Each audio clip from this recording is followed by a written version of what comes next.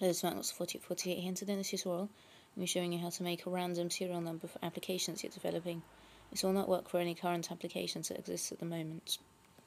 Okay, so this is an AppleScript. It's going to be a download link in the description, and there's also going to be a text link so to prove that there aren't any viruses or anything in this. Okay, so first of all you just need to open a script and just press the Apple key and R, or click and run. Okay, so this will generate a completely random number each time,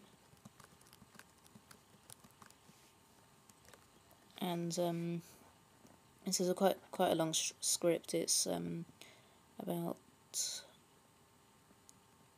10 lines, and basically what this does is it just sets something to all the letters and alphabets and all the numbers, and then it just generates numbers from this randomly.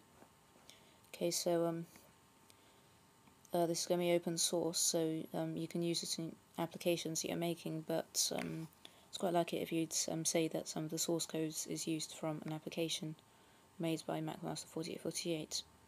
Anyway, thanks for watching this tutorial. Please subscribe, rate and comment on this video, and check out my other videos and tutorials.